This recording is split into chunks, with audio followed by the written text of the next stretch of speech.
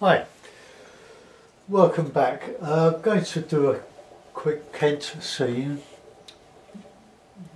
by a river. This is Fabriano. I'll wet the paper all over it.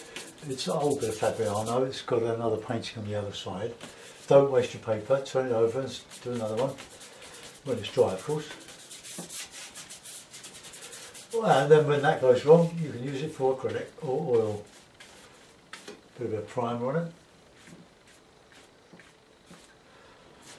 Okay, this is the palette. Cadmium yellow, raw sienna, alizarin crimson, light red, ultramarine, burnt umber, Payne's grey, burnt sienna.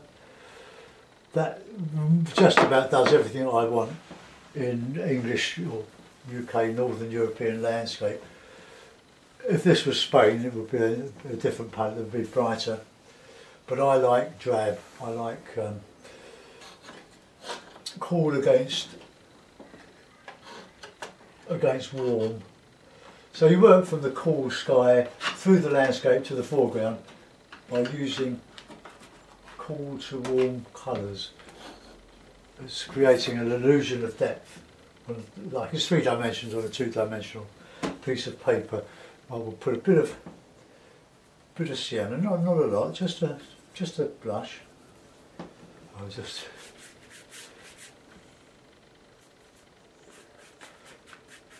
still looking for the ideal angle. I've got the board at about 30 degrees now, but I'm quite away from it. But I want to just lift my seat up a bit. Okay, I'll show you what I've got.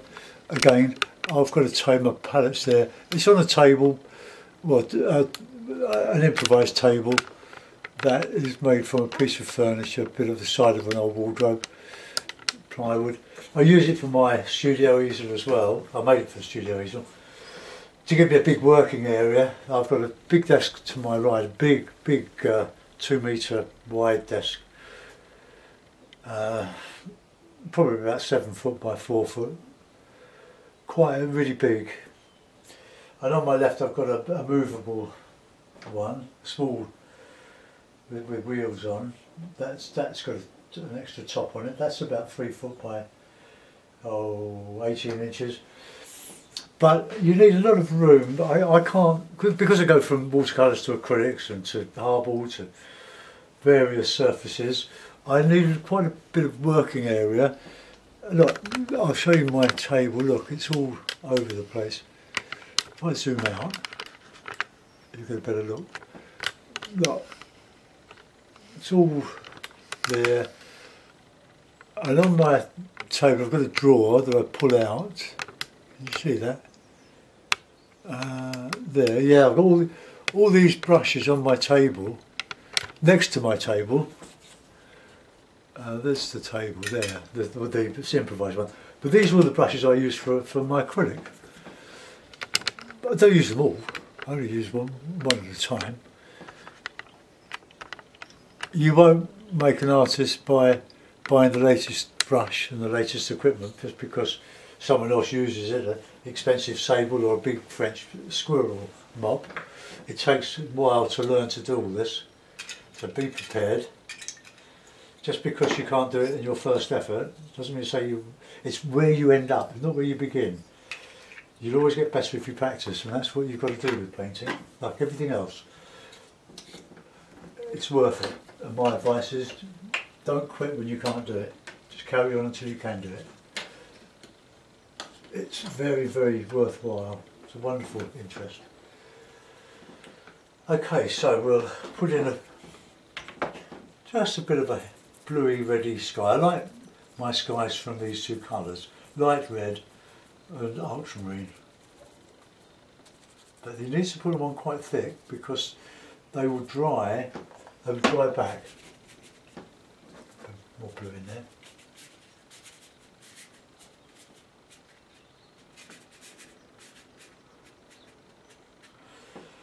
Anybody live in the Epsom, Banstead, Wallington, where I live, area? We went to see an amateur play by a group I used to belong to years ago. Still got a lot of friends in it. Called Sutton Amateur Drama Company. They're putting on a production this week at the Adrian Mann Theatre, which is by Nescott. North East Surrey College of Technical College, and they're putting on Nell Gwyn, and we went last night, first night, always risky, but an absolutely superb production. So if you've got a chance to go and see it, it's not expensive, but it's a wonderful evening. We had a great time, but knowing half the cast did help. But we've lost two theatres in Sutton, the Seacombe Centre, and named after Harry Seacombe, and the Child's Crier, who was married to Peggy Crier, who was a well-known thespian. The council won't back it. They've withdrawn the funding, so they've closed. Sold off all the lighting which we owned. That's the public, that is, the ratepayers of Sutton. So, but the Adrian Man is a very, very nice theatre, but even that's looking tired inside. They're swapping seats around as they wear out rather than have the money to replace them. It's all very sad. But I would highly recommend Nell Gwyn. Anyway, that's just an aside. Okay, I'm going to use a sable. I think I'm going to use a sable to the mix. I haven't used it for ages, but why not? I've got them. Oh, here we are. Just this number 8 sable I got for £4 at the Art in Action show the year before last. It's a lovely brush. I'm selling them off. Obviously the seconds, but I don't care. I don't use them very often. Right, I want to put in a bit of background now. So a bit of Payne's Grey, nice and cool colour, a bit of blue in it. Okay, so this would be the Kent Hills.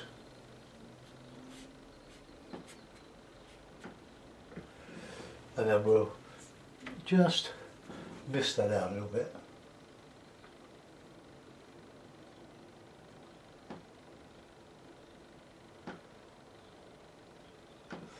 Okay, let's let that dry.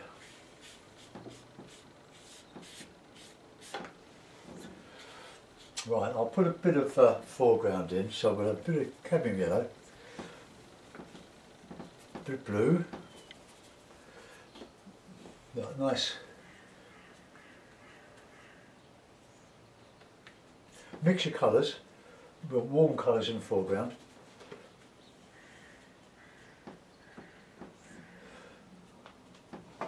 And a bit of blue in there, I think, on the edge of that.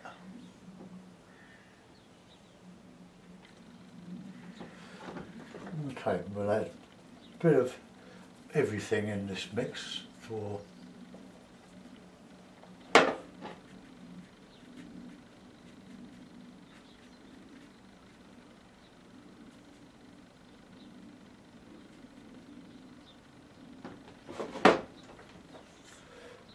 just letting that dry. I think I'll give it a dry. So take your headphones off.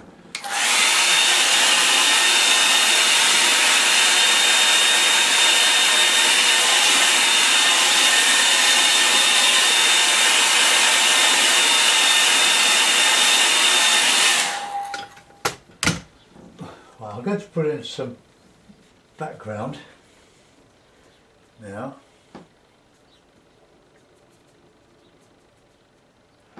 So let's just go in here along here, sort of a bluey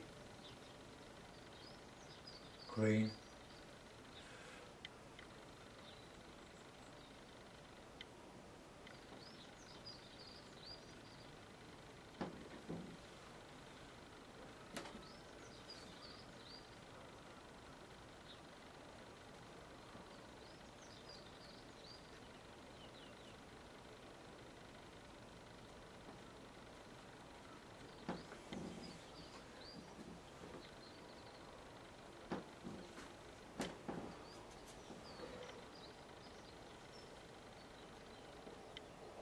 warm up the bank here. We call this the River Stour.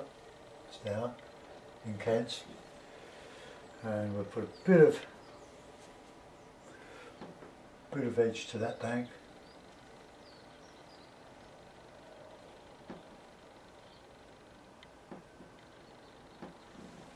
Okay, that'll do. Now, we'll put a bit of burnt sienna on this roof. Bit of burnt umber. Bit of green.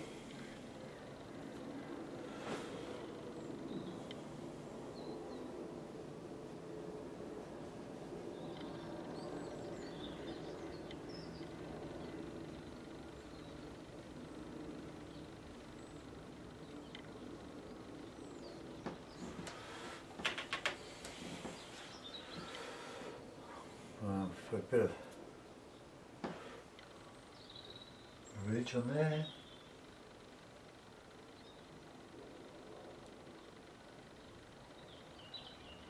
Sort of thatch. I don't know how that's going to turn out. And we'll have a bit of a ready roof here. I find it very hard to hold a brush or pen steady now. It's a pain in my hands and wrists now.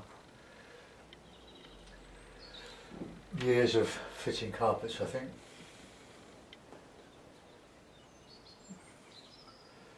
That was my business. Wish I could still do it.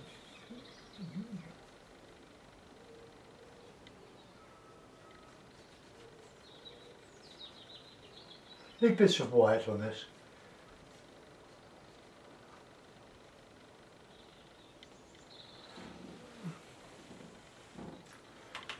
And just a little bit of grey.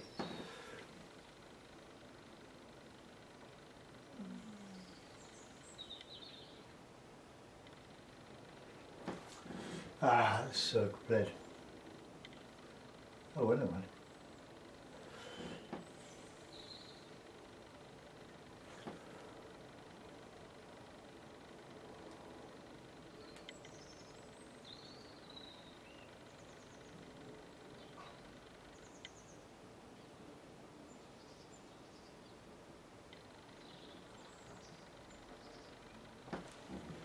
Okay, that'll do.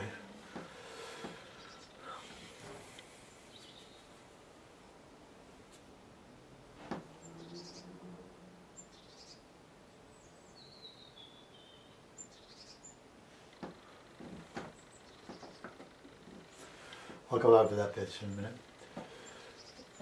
Right, now I want to just put in a bit of shadow under the eaves of that thatch.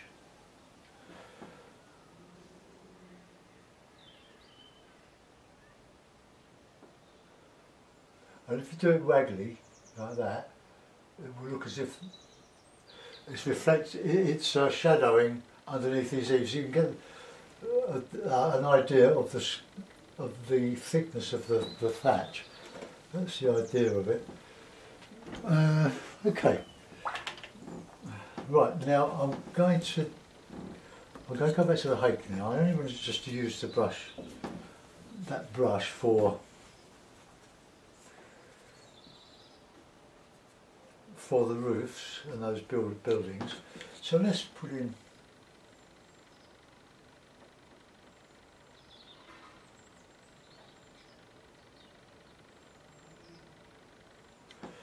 I'll use a wiggle on some of these.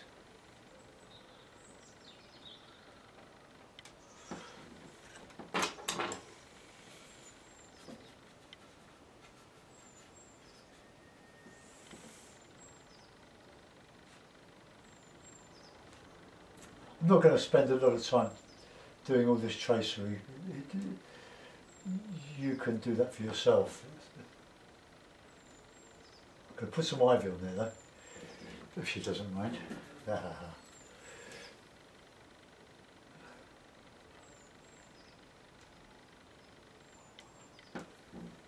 just using black and blue really. So I'm thickening it up with the ivy and the canopy.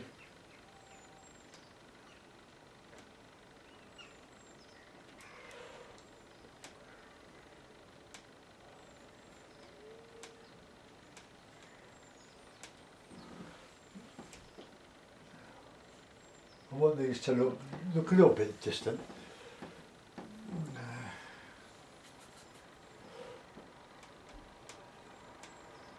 They're too close to the foreground.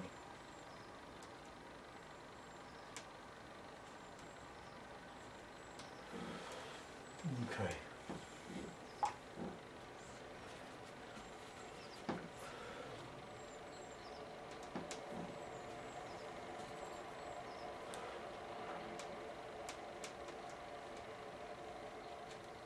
Just indicating the thickness of the bank there, a bit of burnt umber.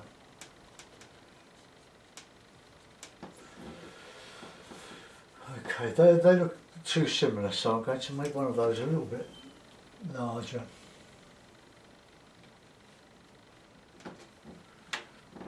Otherwise, it'd be like a regiment, and I keep telling you not to, or to avoid symmetry. Let's get that thicker there.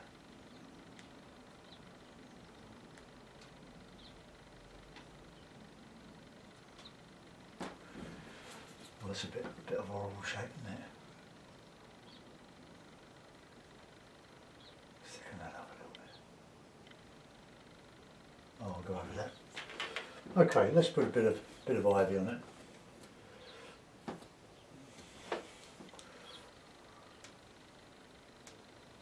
Get that all up in here. And the bits you don't like, just cover them up with a bit of ivy. Can't be a bit of ivy.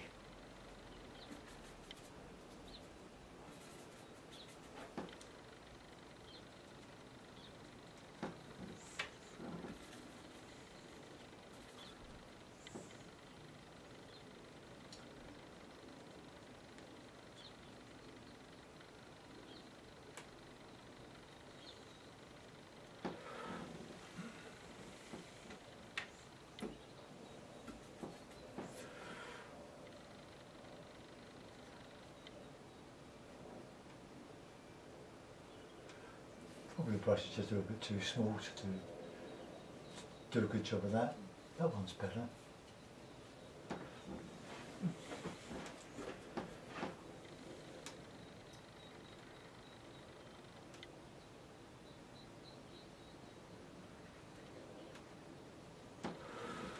Okay, that'll do. Get a bit carried away there.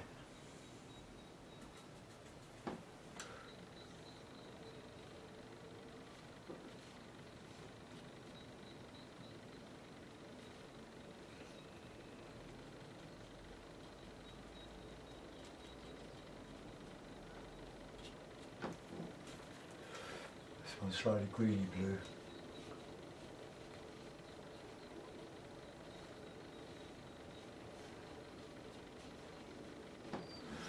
Okay, let's put some grey and umber over them.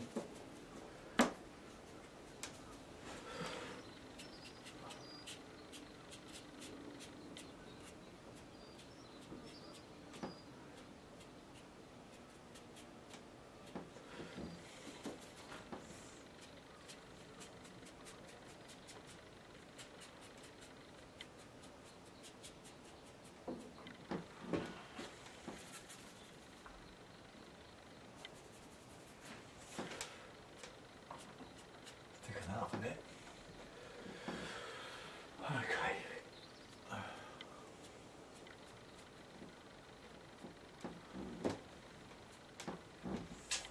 Right, now we need to strengthen up in the foreground now. Let's just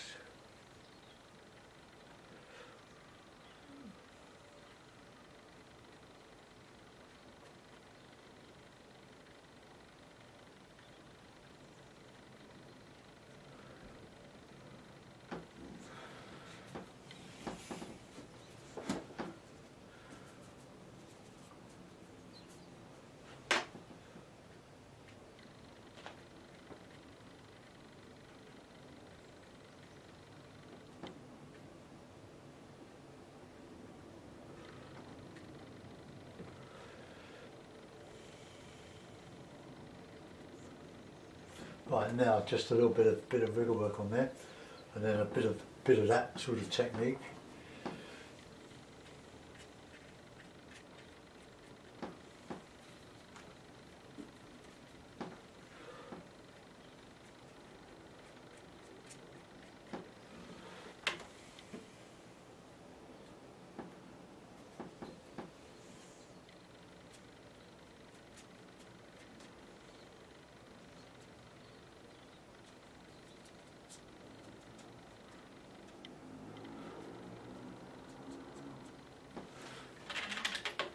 Right, let's put in a bit of warm grass in here, burnt sienna, Payne's and lemon, and this cadmium yellow. Bit of texture, look, just grasses. Dry brush.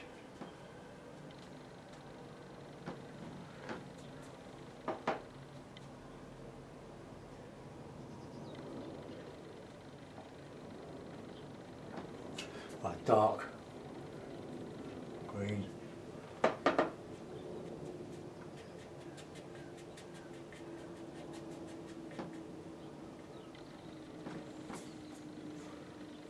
See, you get a really nice fine impressionist look with the hake. So I do try to use the hake for most of my work, but occasionally things like that can do with the hake. Right, let's have a nice bit of warmy.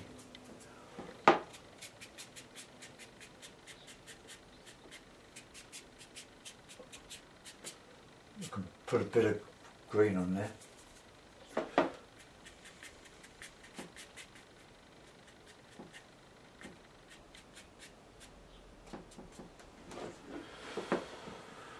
Okay, so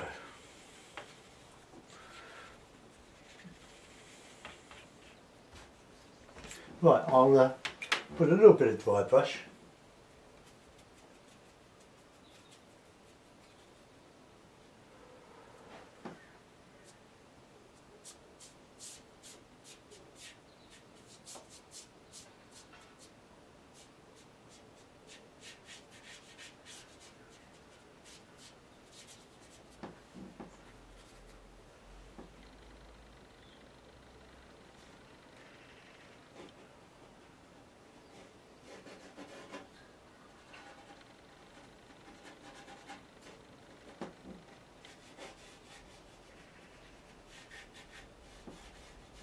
Still a bit of reflection just showing up there.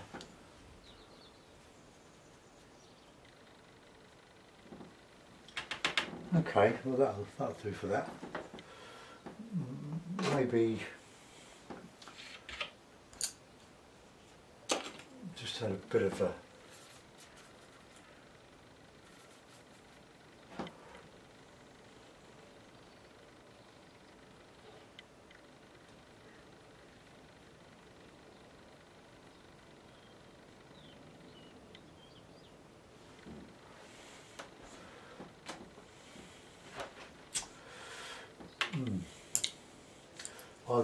I'll just stick up the ivy on there.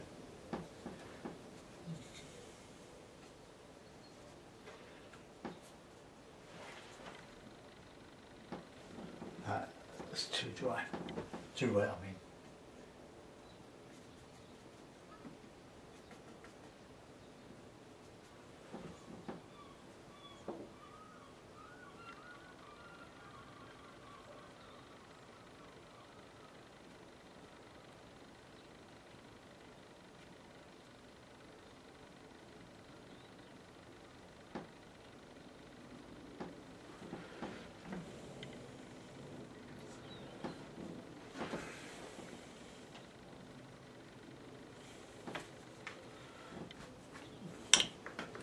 Headphones off.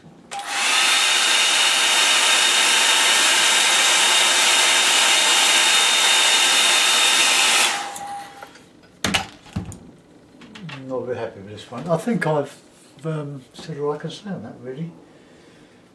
It's just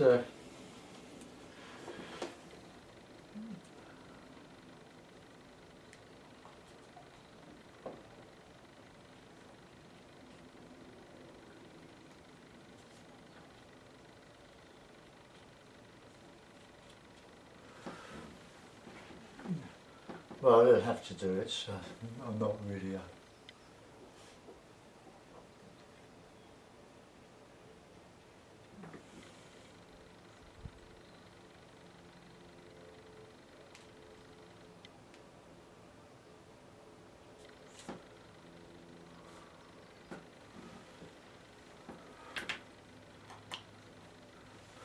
Right, I'll just lift that up.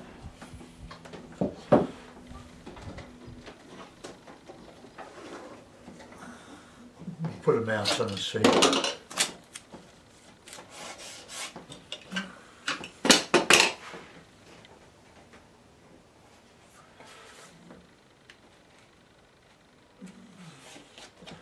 Well, it doesn't look too bad, does it?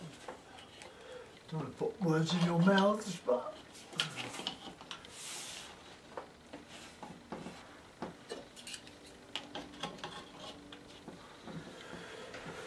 Right, I'll bring the camera around, wind it down.